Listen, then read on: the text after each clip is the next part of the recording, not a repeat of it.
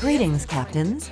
Update 0.7.4 brings changes based on your feedback and requests. There are changes for the matchmaker, interface, and specifications of some ships. We also added new ribbons, achievements, and a great deal more.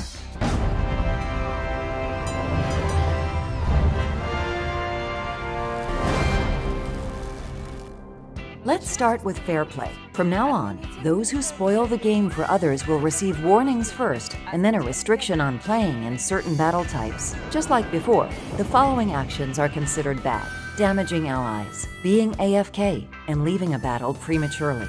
The offending players can clear their names by fighting in co-op battles. Only after having played a certain number of battles without further infringements will they be able to select other game modes. The matchmaker becomes more symmetrical in Update 0.7.4. The teams will have an identical roster by ship types and tiers. If the teams are not assembled after 3 minutes of waiting, the matchmaker will return to the previous logic to send you into battle as soon as possible.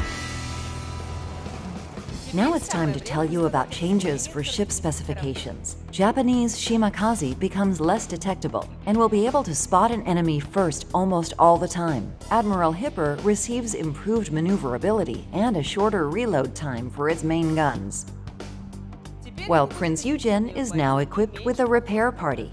Thus, these ships will become more efficient in battle and have more distinctive gameplay. U.S. aircraft carrier Midway loses some of its planes to balance it with its immediate adversary, Hakuryu.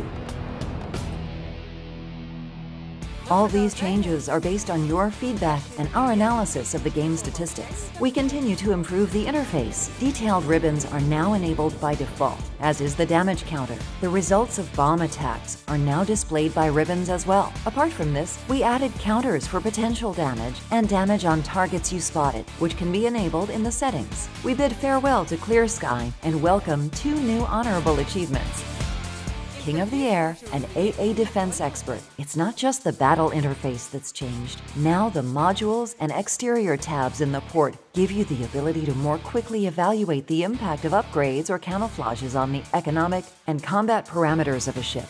If the parameters improve, they'll be highlighted green. If they worsen, they'll turn red. The same logic applies to commander skills. Apart from this, economic signals can now be purchased in the game client for doubloons.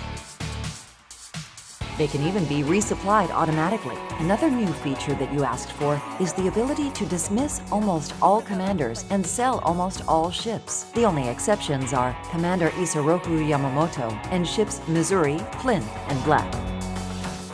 Choice is always good. That's why we introduced the ability to select flags of national navies for Pan-Asian and Commonwealth ships. Now your Perth can sport the Australian Navy flag, and Fra Rouen can sail into battle under the Thai Navy flag. In addition, you will see the flags that you chose on the same allied and enemy ships. From the moment training rooms were introduced, you asked us to add active bots to them. We carried out the necessary checks and did some configuration work on the server, and now you can fight against bots in training battles. Honing your skills is as important as ever, because the new ranked battles season begins. They remain 7 versus 7 encounters, but the rules have changed a little. The last irrevocable rank on the road to the top is rank 10 now, and not rank 12. Apart from that, you'll use tier 8 ships before rank 10, and tier 10 ships after it. Once you get to the Seawolves League, though, you'll switch to tier 7 ships. Earn useful rewards and prove your readiness to fight and win.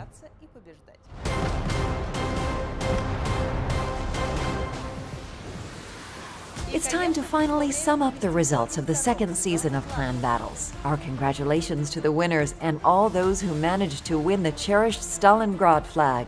However, if you only plan to participate in the fight for clan supremacy, don't be discouraged. The third season will be here before too long. Just like before, the winning clan's tag will decorate the loading screen of the season's main map. This time, it's Islands of Ice.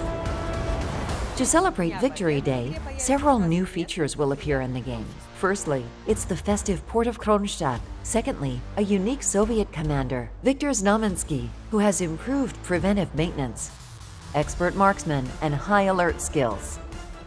Thirdly, it's a commemorative patch. Kronstadt will be available to all players from the port selection menu, while the commander and patch will be rewarded for completing the corresponding combat missions.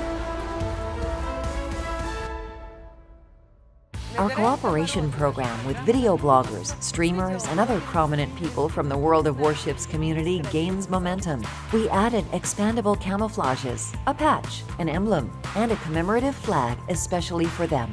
In addition, their subscribers will be able to win special containers with expandable camouflages or useful economic signals, and even premium ships. Follow the channels of your heroes and spot them in battle. As you can see, we prepared plenty of new features and hope that you'll enjoy them. Subscribe to our channel, click the like button, and don't miss new videos. My name is Dasha. I'll be back.